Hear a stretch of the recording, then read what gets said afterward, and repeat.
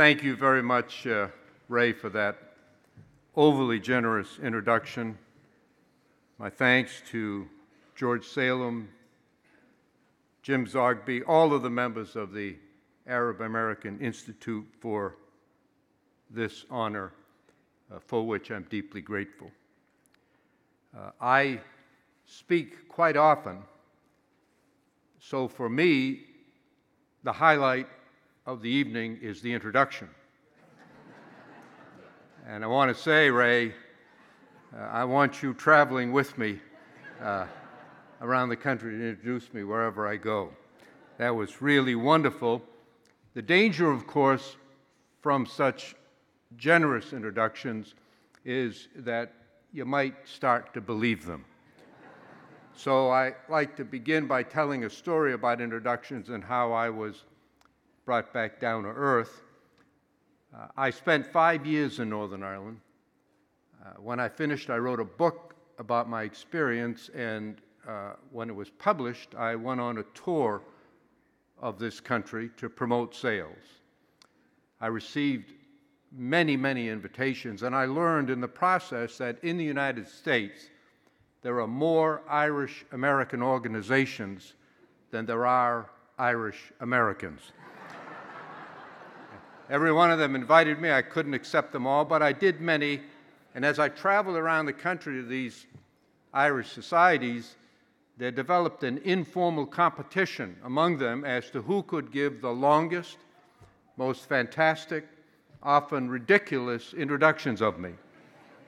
The proper response, of course, would have been for me to show some humility, to urge them to keep it short, but I had an improper response. I kind of ate it up and I encouraged them, gave them more information, scolded them when they left something out. One guy spent 35 minutes introducing me, disclosing things about my life that I previously had not been aware of. And when he finished, I get up and I told him that he'd left out the fact that when I graduated from high school in a small town in Maine, I got the science award my senior year. So when I got to the last stop, which was the Irish American Society of Stamford, Connecticut, I was very much impressed with myself. My hat size had grown. I could just barely squeeze my head in through the front door. But when I did, the first person I encountered was an elderly woman who rushed up to me very excited, shook my hand vigorously, almost knocked me over, and she said, "I am thrilled to meet you." She said, "I don't live anywhere near here. I drove 3.5 hours just to come here and tell you what a great man you are for all the good things you've done around the country, and to ask you, please, will you sign my poster?" She had a poster with a photograph on it. She handed me the poster and pen, and I said, "Well, of course, I'll sign your poster." I looked at it, and I said, "But before I do, I think there's something I should tell you." She said, "What is it?" I said, "I'm not Henry Kissinger."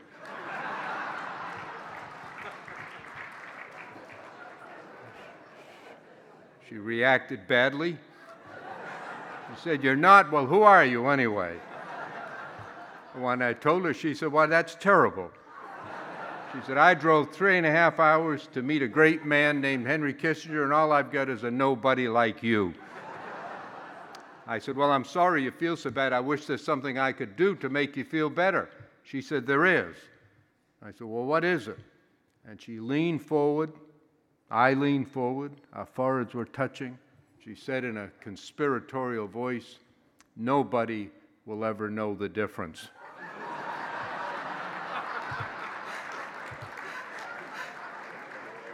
She said, "Would you mind signing Henry Kissinger's name to my poster?"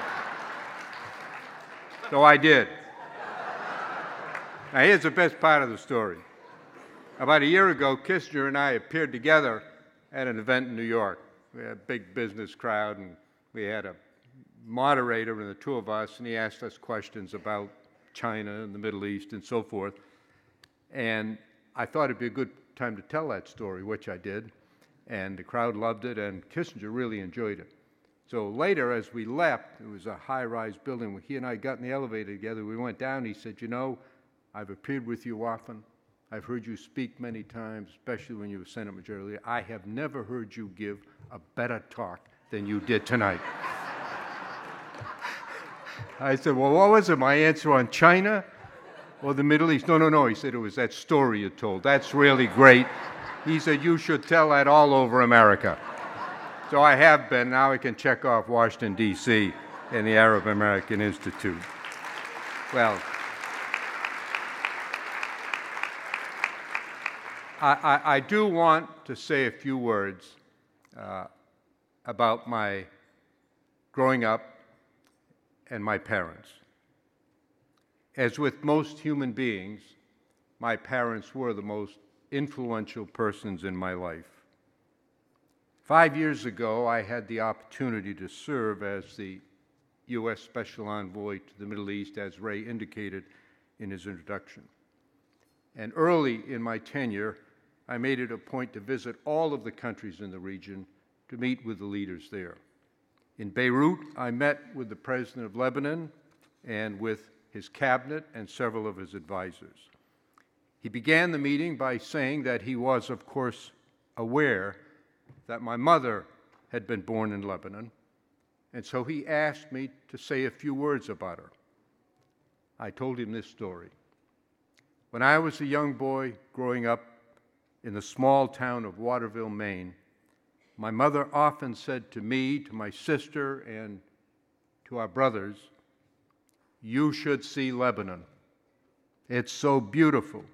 The mountains, the oceans, the forests, the air is pure, the water is clear. Oh, Lebanon, my Lebanon."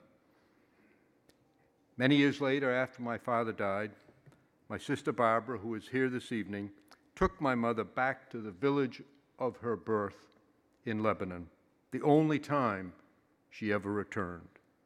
There they met with relatives and friends, and of course, being Lebanese, they had to have a big meal. Afterward, my mother was asked to say a few words, and she stood up and said to her relatives and friends, "You should see America. It's so beautiful. The mountains, the oceans, oh, America, my America." Well, I'm grateful to my sister Barbara for making that trip and preserving the story because it perfectly reflects my mother's attitude. And I'd like to ask my sister to stand, please, and be recognized. Yeah.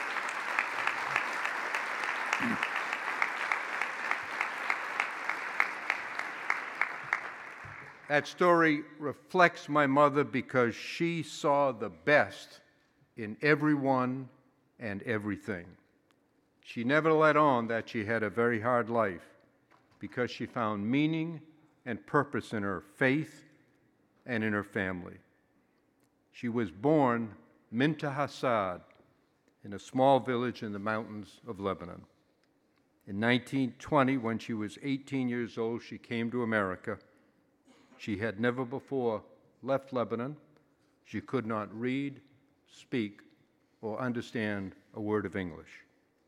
She moved in with her sister and brother-in-law in Waterville, and there she soon learned the trade that she would work at for the rest of her life, a weaver in a textile mill. And for nearly 5 decades, her entire working life, she worked the night shift in a textile mill from 11 o'clock in the evening until 7 o'clock in the morning. She did it so her children would never have to. My father was born in Boston, the youngest son of Irish immigrants. He never knew his parents, and he was raised in an orphanage. He was later adopted by an elderly, childless couple, John and Mary Mitchell. They had been born in Lebanon, emigrated first to Egypt, where they lived in Alexandria for 10 years, and then they came to the United States.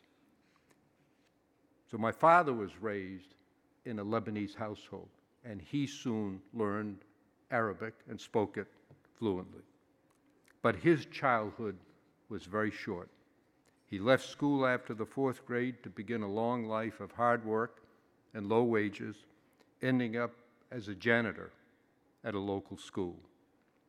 When she arrived in this country, my mother moved in with her sister and brother-in-law who lived on the same street as the Mitchells. And soon, my parents met, fell in love, and married. Despite the strenuous demands of working all night in a textile mill, my mother was always home in time to get us off to school, 5 children, and ready with supper when we got home. After putting us to bed in the evening, she left for work. She slept only briefly every day, but to us she seemed tireless, strong, energetic, full of life, full of love. She often must have been exhausted, and surely she must have complained in private, but never to us or in our presence. To us, she was always there, always strong, always ready, always supportive, always loving. My parents knew little of history or political science, but they understood the meaning of America. They conveyed their values to their children not by words, because neither was eloquent, but by example. Though it was not often expressed orally, their message was clear, their values simple and universal in reach. Faith, family, country, work. My mother's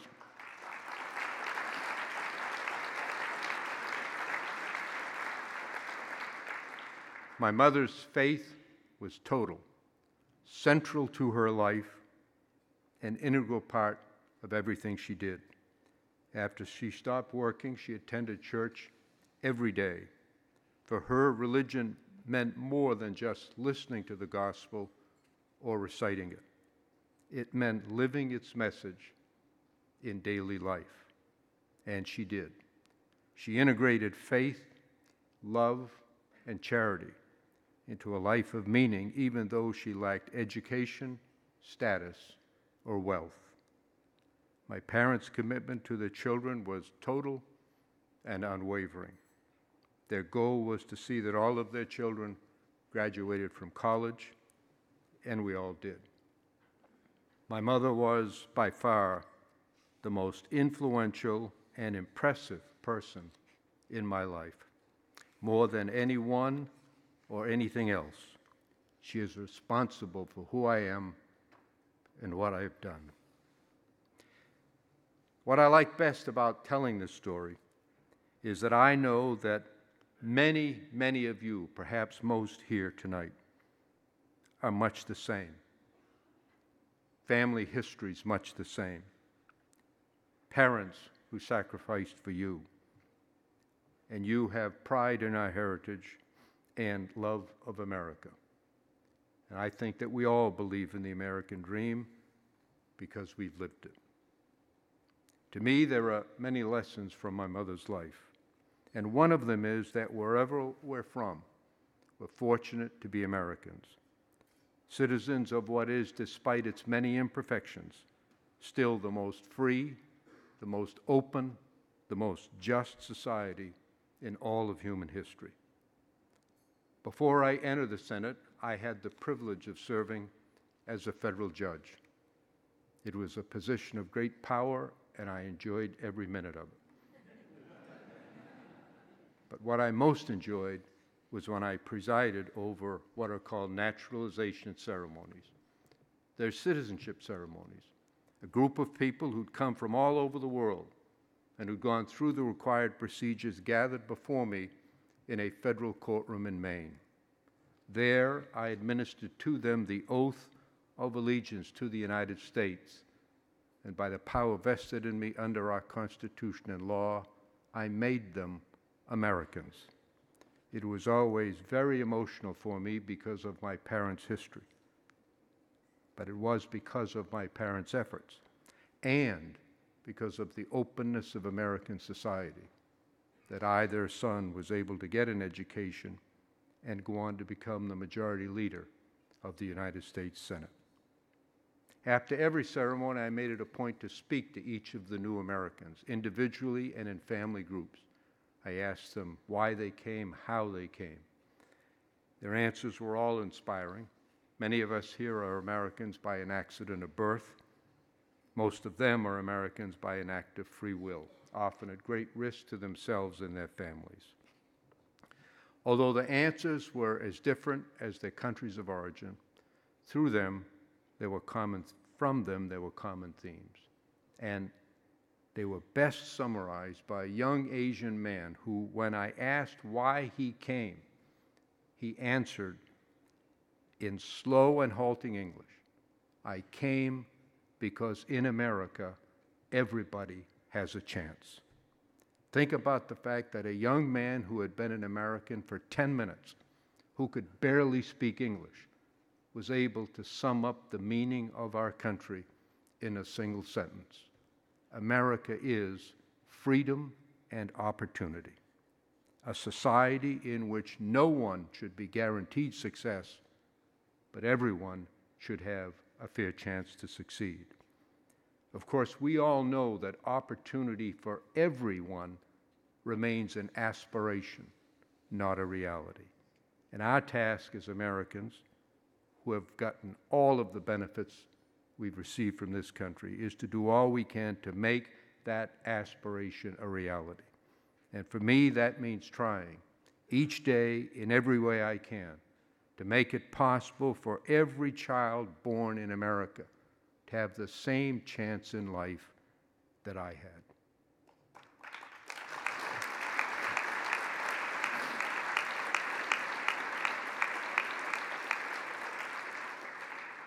I close by repeating what I said at the outset. I'm honored by this award, and the only thing I would change would be to add 3 words to that plaque that Ray handed me: Son of Mintaha.